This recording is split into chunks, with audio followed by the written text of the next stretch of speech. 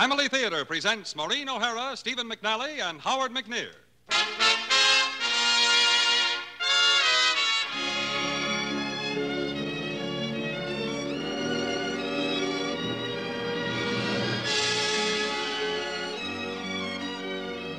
From Hollywood, the Mutual Network, in cooperation with Family Theater Incorporated, brings you Stephen McNally and Howard McNear in Edgar Allan Poe's classic, The Gold Bug. To introduce the drama, your hostess, Maureen O'Hara.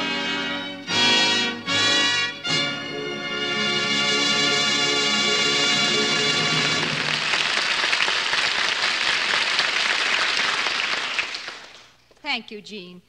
This week, Americans are honoring the 100th anniversary of the death of one whose contributions to American letters seem destined to live forever. For in Baltimore, 100 years ago, Edgar Allan Poe died after a short and stormy span of 40 years. In tonight's tale, we bring you one of the analytical stories of Poe, which started a whole new era of modern writing. For his logical, step-by-step recreation and solution of a problem is the basis of the present-day mystery with which we are all familiar. It is a story that reflects the earlier and possibly the happier years of Poe's life. Based upon his years in the Army, when he was stationed at Fort Moultrie, South Carolina, and where he often wandered the shores of Sullivan's Island. It is this island that serves as the setting for our story, and it is my pleasure to present Stephen McNally as our narrator, Edgar, with Howard McNear as William Legrand in The Gold Bug.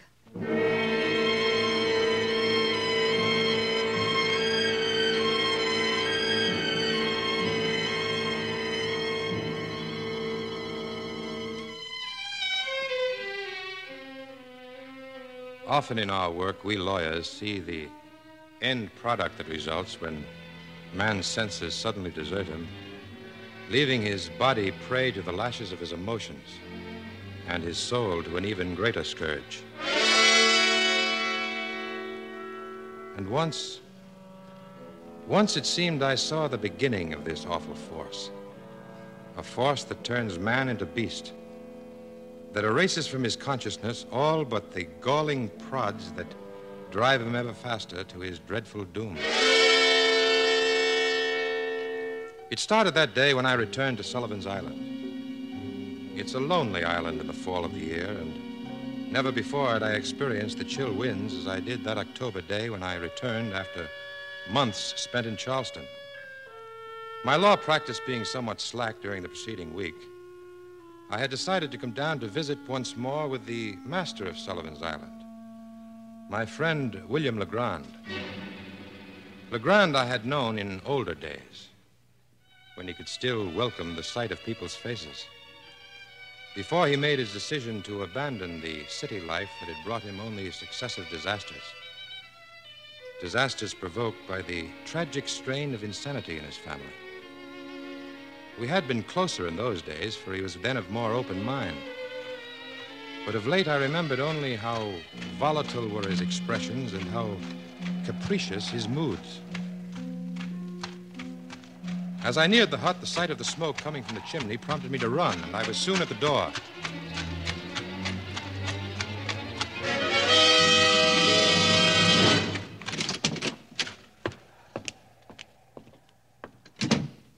There was no one there save me.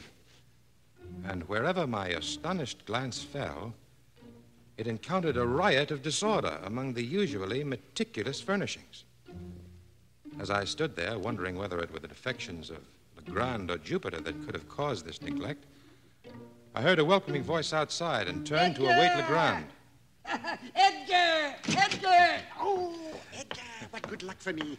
Jupiter, come, see who's here. It has been a long time, hasn't it, William? Oh. It's good to see you again, Mr. Edgar.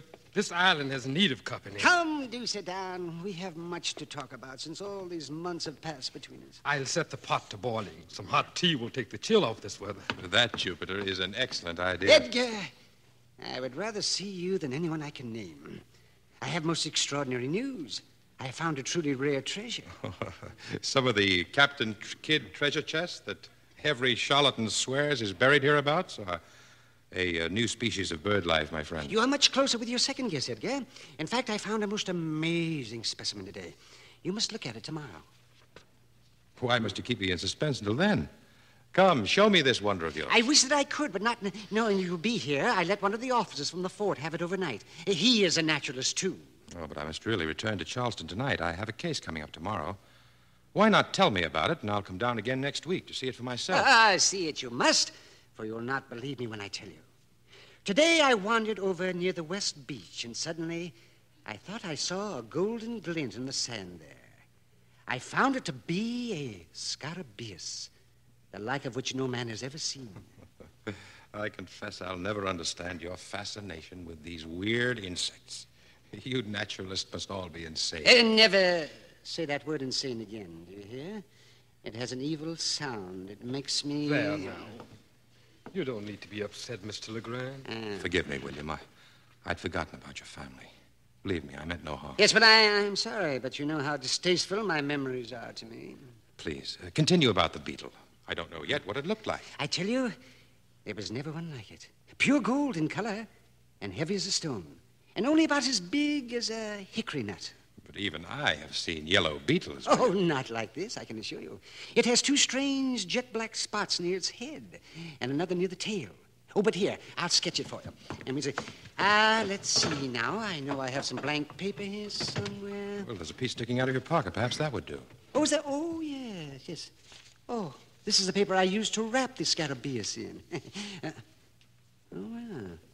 It looks as though it were real parchment. Jupiter found it for me. And I'll tell you again, neither of them will bring good luck. Mark my word. Poor Jupiter seems to see specters at every hand these days. He would have had me leave the scarabaeus at the beach. It's bad luck. You'll see it too, Mr. Edgar, once you look at that beetle. Come, William, make your drawing and let me judge for myself. Yes, I will, Elsa. Though I must confess I've never seen Jupiter so overwrought. Yes, now I'll draw this, and you see, there. And the dots, here and here. Now, Edgar, look at this. This is a strange one. I never saw anything like it before, unless possibly a skull or a death's head. A death's head, yes. Possibly the markings on it would give that appearance, but it does not really resemble one. Perhaps so, but I fear, Legrand, you are no artist. Edgar, I draw very well. I should at least. I've had good training, and I'm not exactly a blockhead. Then you must be joking, for this is a very good skull. And where are the beetle's antennae? Oh, very well. I should not have drawn it after all. Then we wouldn't have gotten into this argument. Argument, William? You know very well what I mean. Here, I'll toss the accursed thing in the fire. What? Well, what's the matter? What on earth is this? Well, upon my word. Well, this cannot be. You must forgive me, Edgar, but I have work to do. Jupiter, see Mr. Edgar back to Charleston. I'm sorry, but right now I must be alone.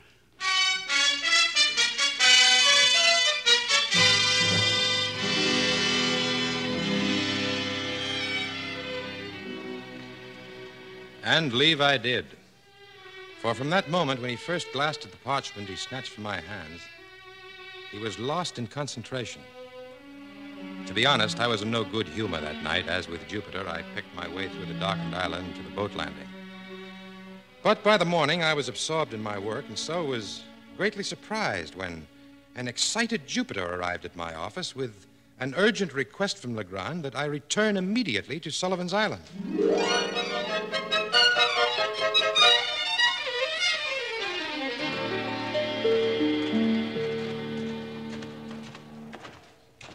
What can be the matter with Legrand, Jupiter? He was in good health last night. He hasn't complained of any pain, but he's sick just the same.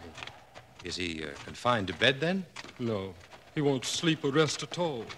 Just works at his desk and then rushes out of the house and starts measuring things. Measuring things? What things? Practically anything. He just walks this way and that way, counting his footsteps and making all kinds of figures on the slate he carries. What can he It's possibly... the bug, if you ask me.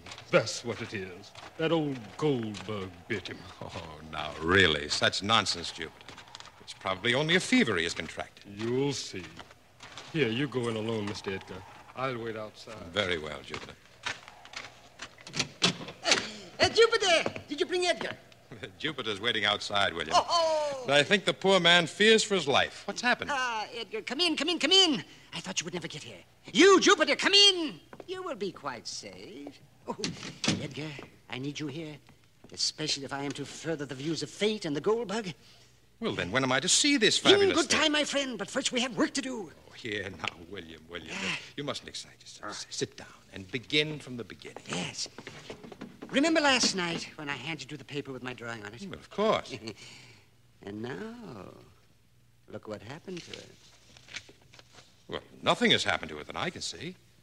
It's the same skull-like drawing you made for me last night. Oh, well, now, turn it over. Oh, but this is the drawing of the beetle. I can see the antennae. Precisely. And on the other side is the skull, brought out from the old parchment by the fire last night. But where did it come from? It's witchcraft, I tell you. That gold bug has an evil spell. Remember I told you I used it to pick up the gold bug? We found it in the sand near the beetle. Well, then the drawing must be a very old one. The parchment looks well worn. Yes, that's true. Now, last night after you left, I heated the whole thing over the fire, and I found the message upon it. Oh, William, there's no message here. Oh, yes. Well, wait. You should see. Here. Let me put the paper in this pan of water, and we'll place it over the fire again. Ah, yes, you shall see. You mean the heat will bring Many out of these old parchments can be restored through the use of heat. Now, when you handled it last night, the heat from your hands combined with the temperature of the room to bring out the message. Well, look. It's beginning to show up now. There's a picture on it. Why, it's an animal. Precisely. And what do you think it is? Well, it looks like a goat, I believe. Yeah, so I thought. But if you will look closer, you will see it is a kid. So? Oh, come. First the skull, then the picture of a kid. Now, surely you need no further clues. So we have pirates and a goat. I fail to see any reason for your excitement. Unless you're trying to conjure up a plot worthy of a two-penny thriller. Oh, not a goat. I have just said it was a kid. Surely you heard of Captain Kidd? Oh, why, yes. The pirate, of course. Why, see, the picture's where the signature should be. Ah, yes, and now look at the paper. Between the signature and the skull at the top. Ah, yes, what are you seeing? Nothing yet. Now, wait a minute. Wait a bit. There are lines coming up. Why, it is a message. Look. I know, but wait until you can read them. No, I can see something. It's a number. And there are some more. Oh, but the whole thing is numbers. Of course. Come, you must read them to me. Begin from the top and read across. Well, begin. This may be worth a fortune. Hurry.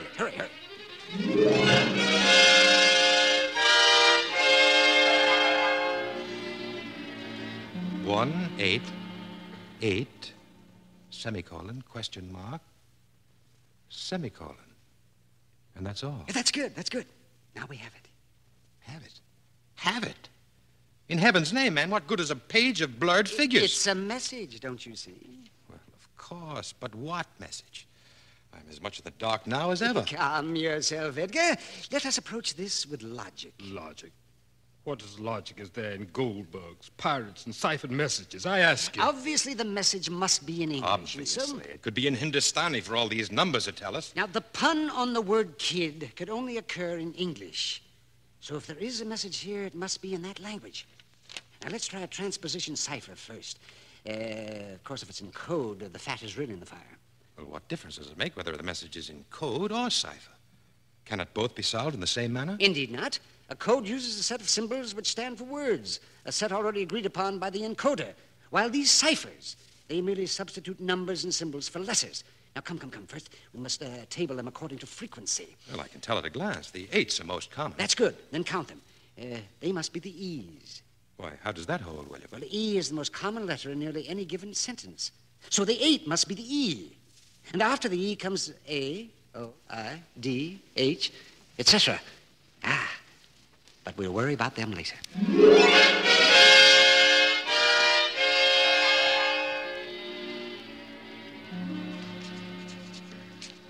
There. Now look.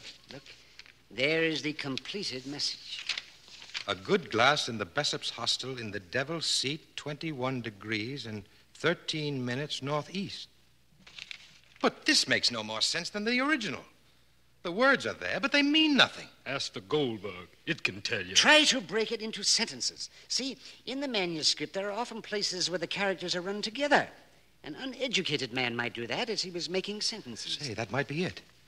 For example, the first sentence would be, a good glass in the Bessop's hostel in the Devil's Seat. But what does that mean? That is but one of the answers we must find, my friend. And I fear we must scour the countryside to do it.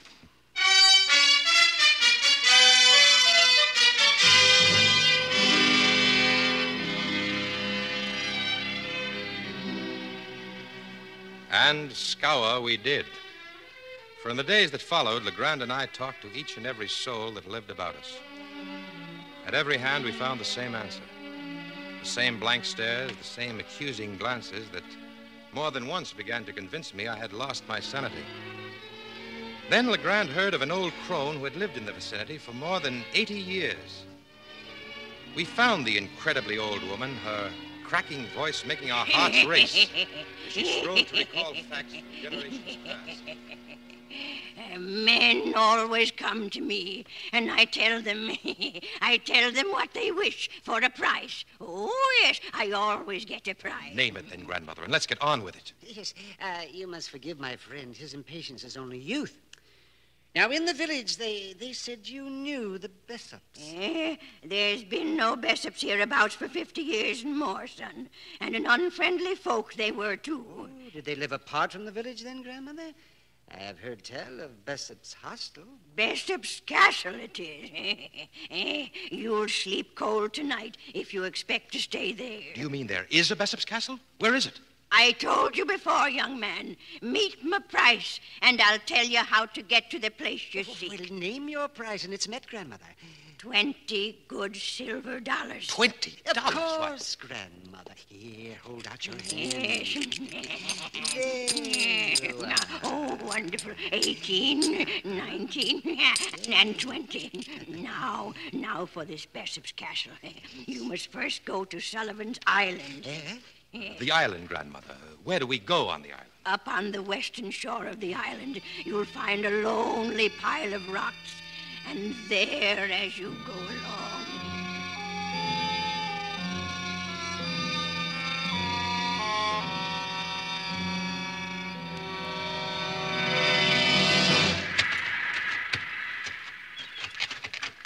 What do we do now, William? This country's too barren to leave us a clue. Look down there below us. No, to the right a bit. What do you see? Why, it looks as though the waves had carved a chair out of the rock. Precisely. The Devil's Seat, my lad. Give me the telescope. Here it is. Now what? Read the directions in the note. I'll use them to sight with. It says 21 degrees and 13 minutes. That's good. Next. Northeast and by north. That's right. That's it.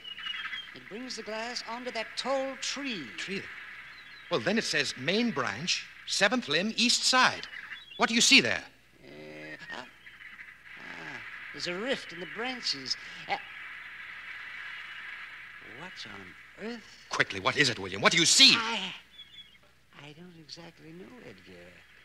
But, I think it's another death's head.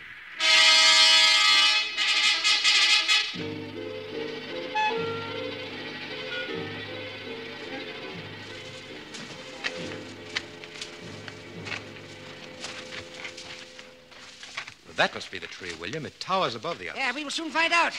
Jupiter, give me the spade and get ready to climb the tree. Here, take the gold bug with you. No, sir. I don't want to be hexed up there. Oh, what, by the Goldberg? Oh, nonsense, man. Nonsense or not, I don't want anything to do with the Goldberg. It's a hex. Well, if he's afraid of the beetle, William, why not let him go up without it? Oh, but he can't. We will need it once he reaches the place. Yes, up the tree with him now, Jupiter. Here, I'll give you a boost, lad. That's a good lad. Keep climbing. Now, Jupiter, stop there. Stop there a moment. What's the matter? How many limbs below you now? Count them. There's 5. That's good. Go one higher, Jupiter, and sing out. I'm there now. Now work your way out on that limb as far as you can go. But what's happened, Jupiter? It's the skull nailed into this old wood. But that's good. That's good. Now listen to me carefully. Find the left eye of the skull. Yes. Yes, I've got it. That's good. Now listen carefully. Take the gold bug and drop it through the left eye. Now drop it. Yes, sir. See, there it comes. Look at it clear. There it is. Quickly, mark the spot. Jupiter, get back down here now. We've more work to do. What is the peg for, William? Wait a minute. There. Yes, now, hand me the measuring line, Edgar. And now follow me and bring the spade. And use it with good will. For each stroke shall be a golden one.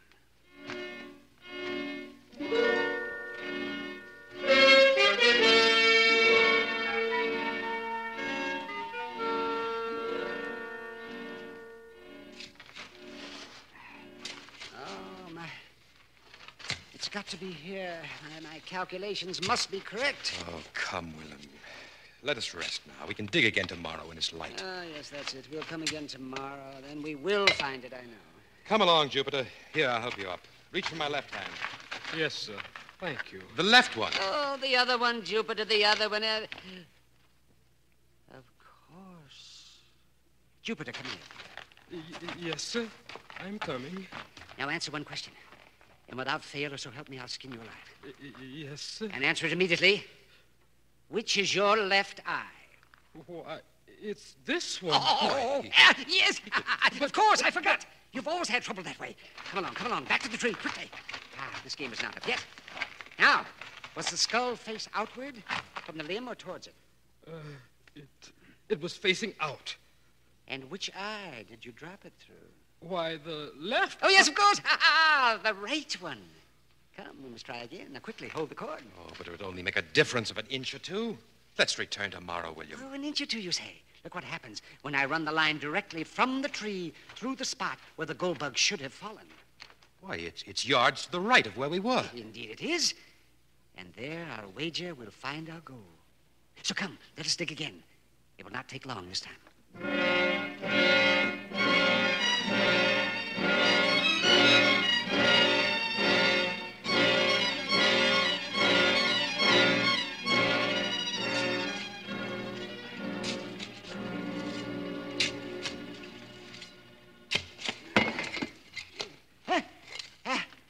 I hit it. Did you hear? The chest is there. We found it, William. Yes, we must have. Here. In the Mayhand. We must clear its way. Yes. Now, quickly slide the bolts. Then we shall see who has been mad.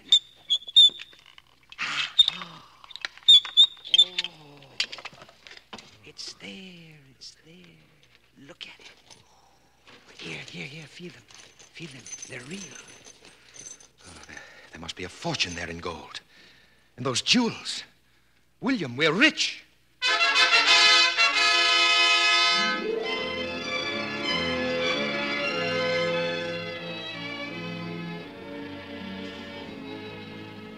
Nor did we sleep that night. For in the firelight of the cabin, we sat amazed as we counted up the pirate treasure. Through it all, Legrand chuckled and would from time to time glance at me as though I were to share in his private chest. At length, goaded by my curiosity and his laughing glance, I asked for the explanation he knew must be forthcoming. And all made excellent sense until I asked him why he had insisted Jupiter carry the gold bug when he climbed the tree to the death's head. He laughed again then. A rising laugh that made me catch my breath. It was for your benefit, my dear Edgar, to punish you. Punish me? Well, no doubt I deserved it, but the exact cause escapes me now. Oh, come. Confess. Did you not doubt my sanity again? Well, no, of course not. I was only afraid that the excitement might prove too much for you. Oh, for my mind, you mean? You need not be tactful. You've doubted me all along. That is why the gold bug helped me. Only I understood its message. It was the gold bug who was our guide. Yes. Or perhaps you think it was, but who can tell? I ask you, who can tell? Yeah.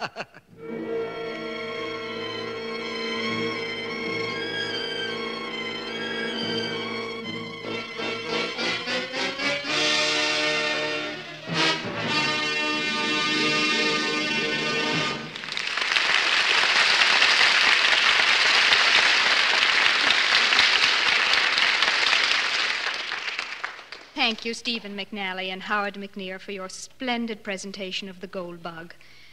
You know, The Gold Bug was the first story of Edgar Allan Poe that I ever read. It holds a special place in my memories, along with Tom Sawyer, Treasure Island, and all the other stories we first learned to love in grammar school days. Hearing it again on Family Theater calls back those days. The books we read, the songs we sang, the teachers we had, and the boys and girls we all knew so well. It's good that we have such memories, and it's only right that the memories should be happy ones. Especially do we have a right to have happy memories of our home life, our parents, our brothers and sisters. In fact, I'd say that parents owe it to their children to see that their childhood days are something that they will always look back to with gratitude and joy. To make better homes in America and to furnish parents with a workable, God-given formula for bringing happiness to their home, Family Theater recommends that you begin the practice of daily family prayers in your home. For you'll find it to be true that the family that prays together stays together. More things are wrought by prayer than this world dreams of.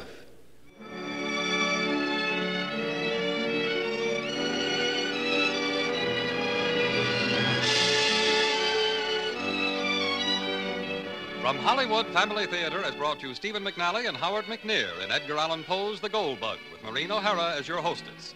Emperor Clemmy was heard as Jupiter, with Martha Wentworth as the grandmother. This adaptation of Poe's classic was written by Arthur Sawyer, with music composed and conducted by Harry Zimmerman. It was directed for Family Theater by Jaime Del Valle. These Family Theater broadcasts are made possible by the thousands of you who felt the need for this type of program, by the Mutual Network, which has responded to this need, and by the hundreds of stars of stage, screen, and radio who have so unselfishly given of their time and talent to appear on our Family Theater stage.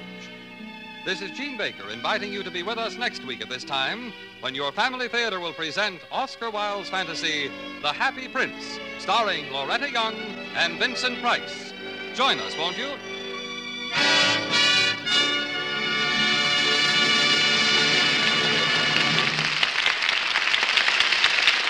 Family Theater salutes the newspaper boys of America and reminds you that Saturday, October the 8th is National Newspaper Boys Week. Successful boys make successful men.